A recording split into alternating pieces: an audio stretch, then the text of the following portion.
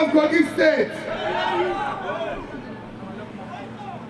We're here today in Kogi, in Lokoja, to be able to tell you we didn't come here to buy your vote.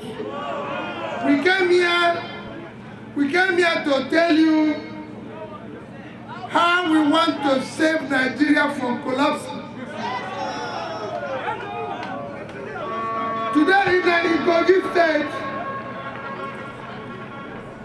Kogi State, you cannot travel freely within the state or travel from here to Abuja or to anywhere without fear. So, what we are going to do, number one job is to secure Nigeria. We want to make Nigeria safe. We want to be able to unite Nigeria. Nigerians today are not living as a family. We want to bring the family back. We want to secure Nigeria. We want to make sure that in Nigeria there's rule of law. You are not harassed. Nobody will harass you. Nobody will do what is wrong to you. If there's anything, you will go by the rule of law. That is what we want to do in Nigeria.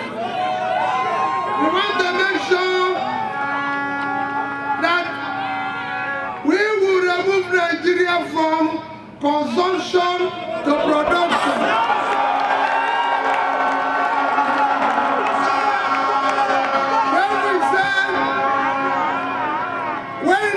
When the TUC former president was talking to you, he told you about minimum wage.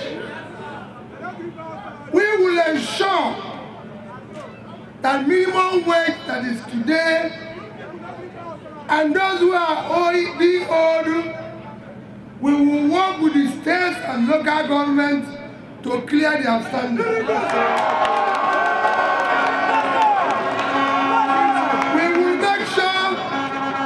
That we work with them, and when we start production, we will start thinking about how to continue to increase the minimum wage. Because you know today, remember we will start with production, and as soon as we start with production, we will start thinking how to continue to do what? Increase that minimum wage. Because that minimum wage today can no longer sustain anybody. When we talk about removing Nigeria from consumption to production, Kogi State is a state today that can feed itself. It has vast land. It's a total of 29.8 thousand square kilometers of land. So it has enough land.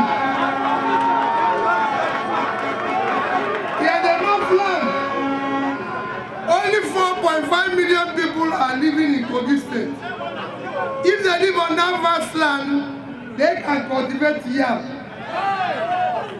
They can cultivate cassava. These are things you can export, cashew. There's so many things they can do. And that is what we want to do. Our people must be able to feed themselves. They must be able, by the time you feed yourself, and you're able to sell locally and process and export, we will start bringing down Nigerian inflation. We will start creating more jobs. We will start pulling people out of poverty. The more we pull people out of poverty, the more we reduce criminality. We are showing that government will do it.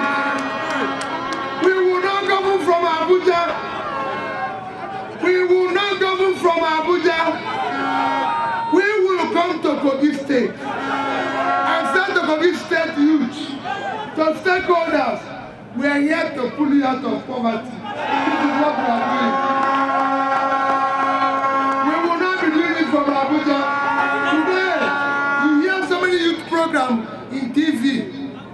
don't see any of them. We are not going to tell that type of story. We will come to you because we believe in you. We are not fake people. Both of us have a past. When we say we are going to fight corruption, we are going to fight corruption. We have not stolen government money. Go and check and go and verify.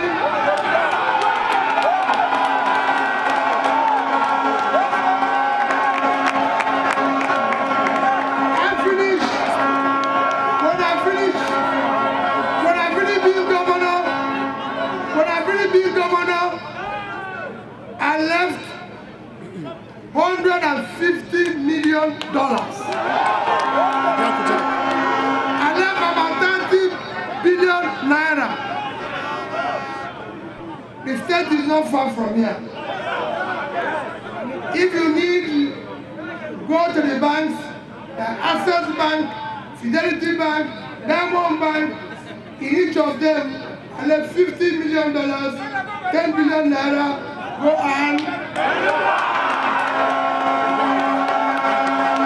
Today, for Nigeria to develop, they said to us, for Nigeria to develop, we need steel. And they say that the machine, that's what they told me in Ajokuta, is outdated. And I say, if it's outdated, don't they have a new one?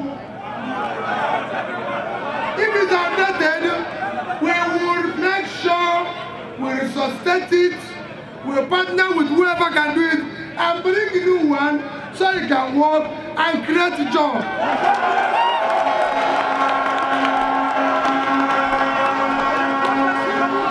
Do not take their money. Do not take their money. Go to your villages and preach. Go and tell them our commitment to Nigeria is total. We are not one of those people who are going to tell you A and do B. Take what we are saying. We are not talking to you through spokesman. We are talking to you direct. We are not talking to you through anybody. We are talking to you direct. And say, go and say that I told you, if I'm president of Nigeria, I will come to Kogi State and I will tour every senatorial zone and I will bring prosperity to Kogi State. Labour Party! Labour Party! Do not wait. As I have told you, you are campaigning through us. We have lived with us. They've stolen your money. They are going to come and give it to you. They'll give you peanuts, give you rice, give you this, but they have no job. One day that Nigeria will belong to the people is coming. For too long, clever politicians have been confusing brothers and sisters. They have been disuniting faiths in Nigeria. For too long, they have disallowed prosperity to happen. That is going to stop. We are here to change all this. We are here to stop all this. If you and your income, Labour Party is your own.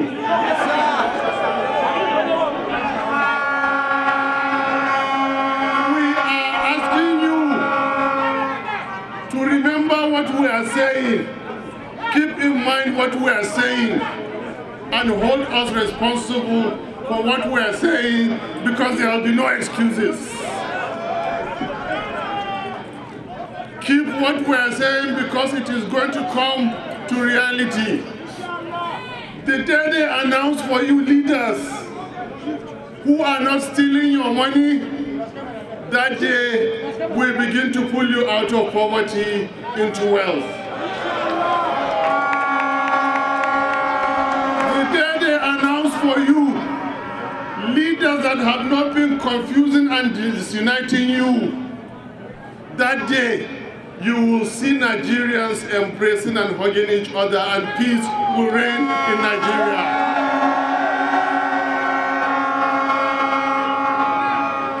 That day is coming, that they will announce for you leaders who grew through the ranks, who one day were people like you and they have not forgotten what they went through.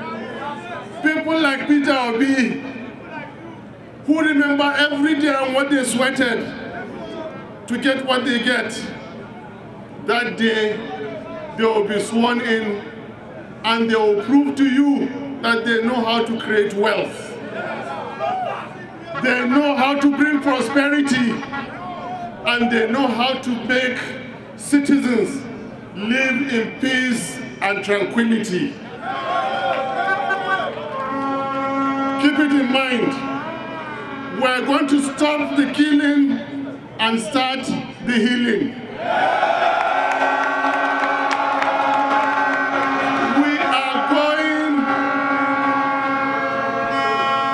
We are going to stop the stealing and start the keeping.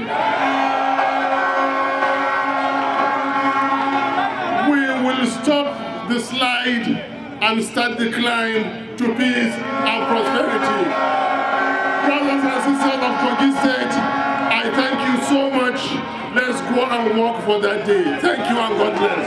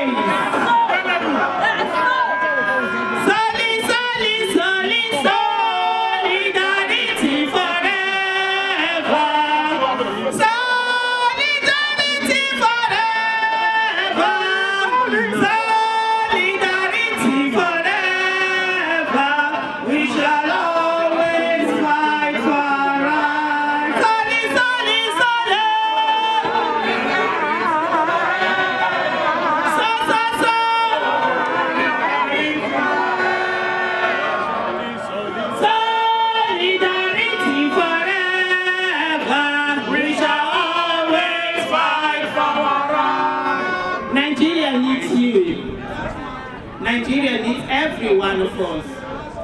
The 2023 election is an election for survival. Our country is at the brink. Our country is at the brink, and our country needs you, and you are the one that will stand up for Nigeria. And today we have Peter Obi, who is out here today, who is asking for your vote.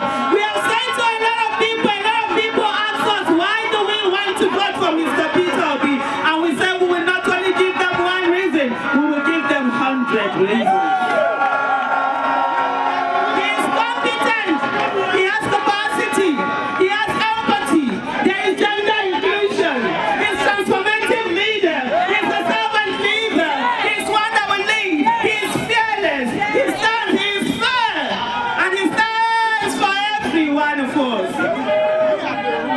We go home to our days today.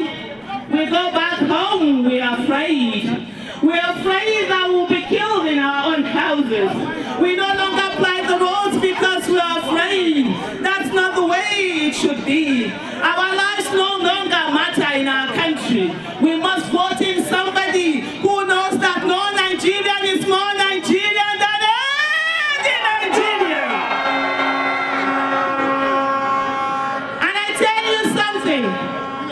Kogi people, Lokoja people, Nigerian people, I give you my words that when Mr. Peter Obi gets accountable. We will hold him accountable and tell him that he must give to Nigeria good governance, accountability, and transparency. I see my father over there who is standing. He's standing in the sun. He doesn't mind. He's coming out because he sees hope. There is hope renewed in the country. Our lives no longer matter. We must make our lives matter. We cannot pray our way into good governance. Every day we pray to God to fix Nigeria. The only way we will fix Nigeria is when God takes us to that day when we are going to vote. And we go in there and we vote for people with competence, character, and capacity. People that will stand for Nigeria. People that are patriotic to Nigeria. People who care. People who are always around. And one person as the president of the